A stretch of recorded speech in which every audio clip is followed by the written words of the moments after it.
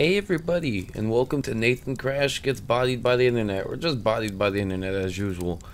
For those of you not familiar with the format of the series, basically I just read scary stories or like creepy like Reddit posts from, I don't know, subreddits and creepypasta websites. And then I give my thoughts and then a number rating from 1 to 10, and that's basically the gist of the whole show.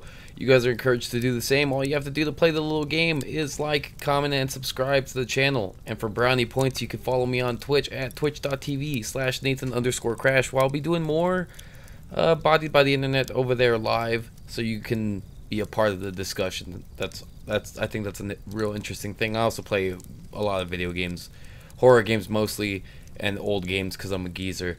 Without further ado, I'm gonna just basically dive right into things. I'm not gonna give you too much of a life update. So today's story is gonna be from the Let's Not Meet subreddit, and it's from user Ryan Can't Work Reddit.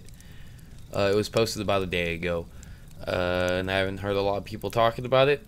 I want to check it out. So without further ado, let's jump right into it. I'm really excited. I'm gonna take my headset off because I don't know why I'm wearing a headset. I'm not listening to the story. Okay, here you go. The setting. Oh, the name of the story is My Neighbor Tried to Kill Me. That's probably like pretty interesting. You know, you probably want to know that, but I'm sure you know by the title. Alright, well, let's get into this. The setting. I live in a mildly wealthy neighborhood in California that is parallel to a very wealthy neighborhood. My house is on a shared driveway with 4 other houses, and the driveway is connected to a main road. It's hard to explain, but the driveway is basically an elevated platform made of concrete that is surrounded by hedges that give us some privacy. The only 2 entrances are a stairway leading to the main road and a slanted section where cars can drive in. I may update you guys with pictures if I get the chance, as I still live here. Across the street from our driveway is another line of houses, which continues down to an intersection. This intersection leads to a fountain, which is right where my stalker/neighbor lives. I would like to clarify that my neighbor lives on another street, so I'm not too sure if I can technically classify her as my neighbor. That is also next to the wealthy neighborhood. The wealthy neighborhood basically connected our streets. This is my first post, so it might not be necessary, but a walk from my house to hers would be around an 8-minute walk. My street is on a very steep hill, so even though our houses are very close, it can sometimes take a while to get to my house when someone is walking uphill. The story. In brackets, it's a long one. When this story took place, I was a 13-year-old boy. I'm also an only child, in 7th grade. And this was basically an adjustment period for me and the rest of my family. My parents had just changed jobs and had started working longer hours. And I, trying to find acceptance at a Catholic middle school, I wasn't Catholic, had started hanging out with the more popular people.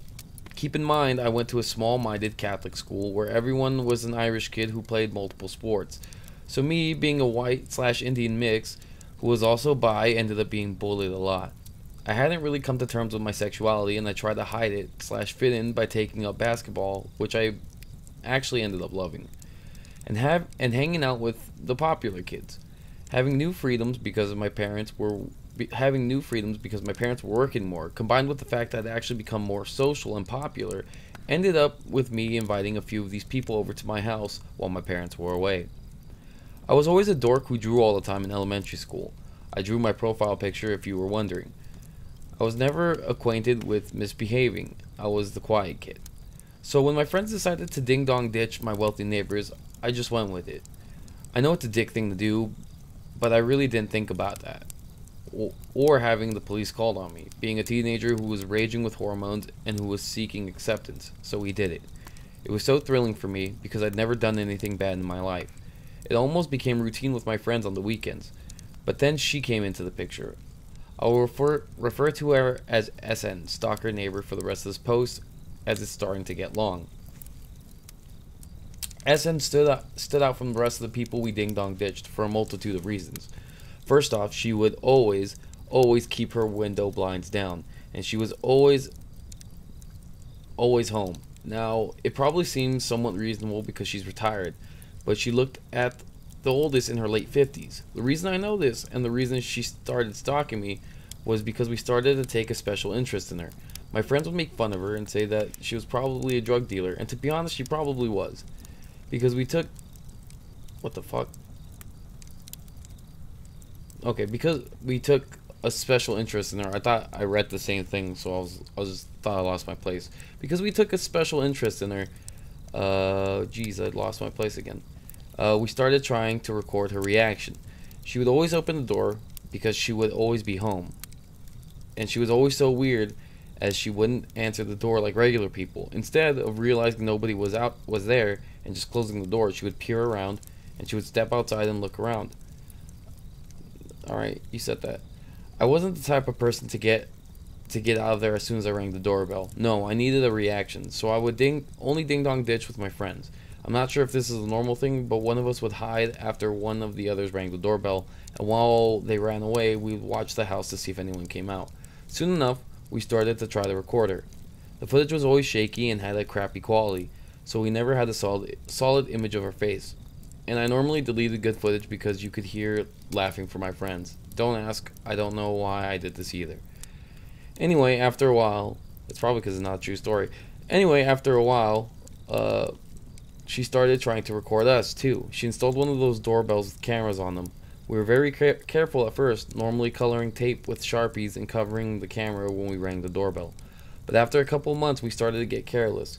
I guess the tape lifted or something because somehow she found out what I looked like. I'm not sure how, but because our houses were so close, she started to figure out where I lived too. It started out small. I would start to see her on the other side of the street through my window. She would drive her car down our road. Things like that. Small things like that. It started to get worse, however. She started going into our driveway. If you didn't read the setting or whatever, nobody except my family and our neighbors goes in our driveway. There's only one exit in and out for cars, so it's not a shortcut or anything for people going on the main road. It's also off to the side, and the entrance is hard to notice if you aren't paying attention, so it was no accident.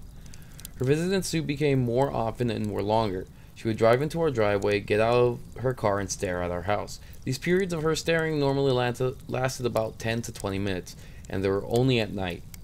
I felt I couldn't tell my parents because they would know I was ding-dong ditching, and my friends made jokes about her.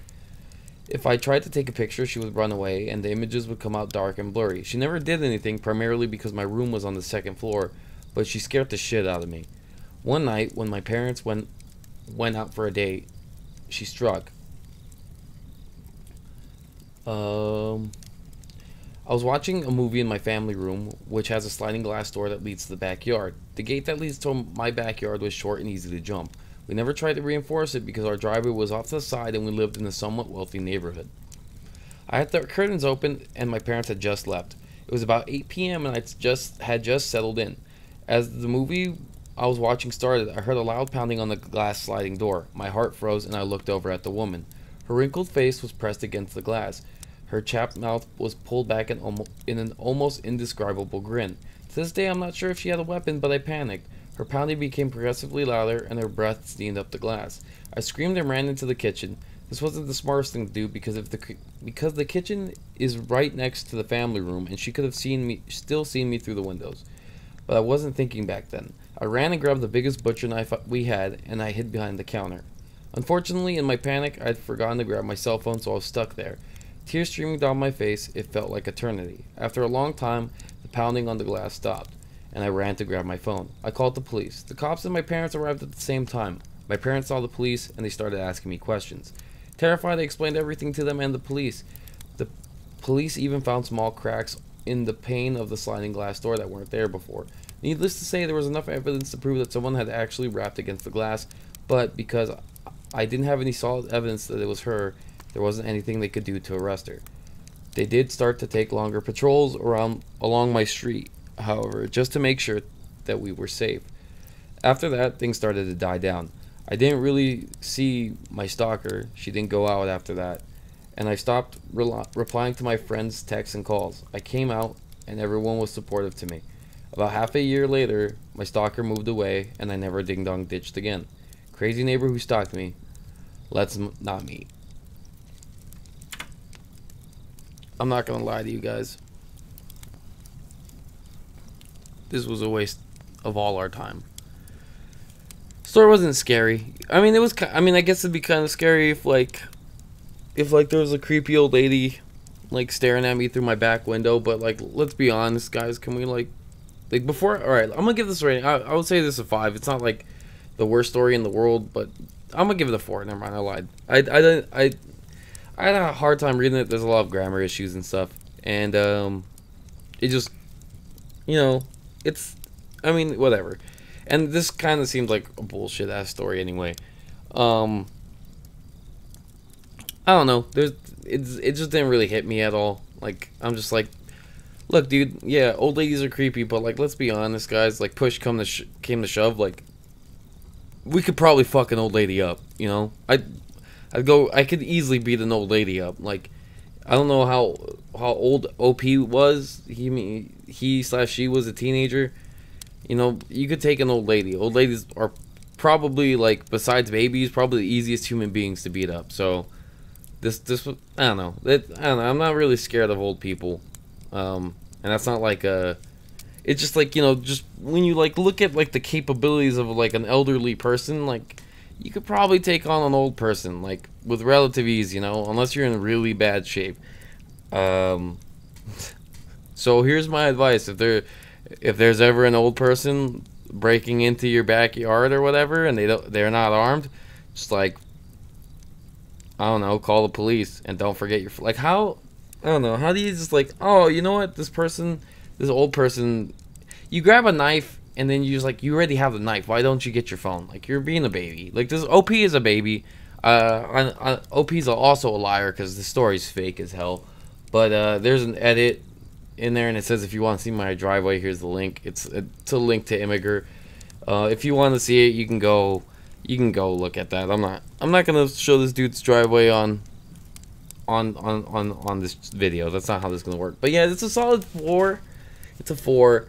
I wasn't really enthralled by this one, and I'm sorry if you guys don't enjoy this, like, cause I didn't enjoy it. But you're more than welcome to give your feedback and your thoughts down below. Like, yeah, cause this one's kind of, I'm not gonna lie, I'm probably gonna do a second video for today, like, cause this is whack, dude. Like, this is whack. I was gonna just, now I have to record another video before bed, and I'm like, dude, this is rough because this is for Sunday. Cause, well, you know, I was gonna record 2 videos for Sunday anyway. Whatever, we'll make it an event. I'll come up with a name for it in the next video. But yeah, you're getting 2 Bodied by the Internet on the day that this episode comes out, because this one was kind of fucking trash.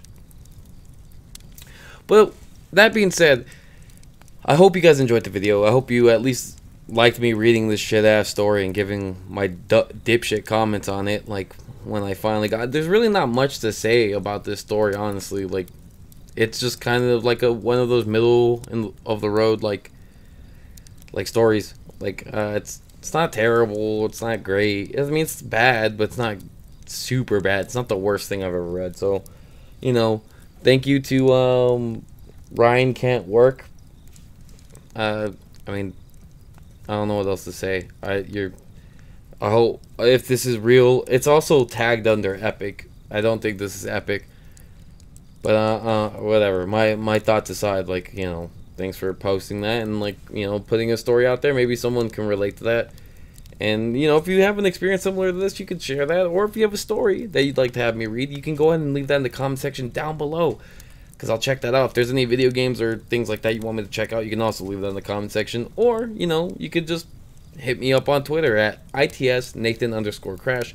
We can have all kinds of discussions there if you'd rather, if it feels a little better for you to talk to me on Twitter. I'll check Twitter and I'll see what's up. You know, if you're there, I'll talk to you. I mean, honestly, reaching me in the comments probably the easiest way, because I check comments every day. But that's gonna do it for this one, guys. I'm really sorry that this story didn't really like knock your socks off, because it definitely didn't knock my socks off. Hopefully the next one's better. That being said, I hope you guys have a wonderful night, day, whatever it is, wherever you are. Just have a good one and try not to get bodied. I'll see you guys on the next episode. Just know that I love you, and don't get sick with the coronavirus, because everyone's going real crazy about that. And, you know, just I don't know, wash your guys' hands and don't shake strangers' hands. Like, just don't be weird. Just take care of yourselves out there, because I don't know, everyone's making a big old deal out of it. And stop buying all the fucking toilet paper, Jesus.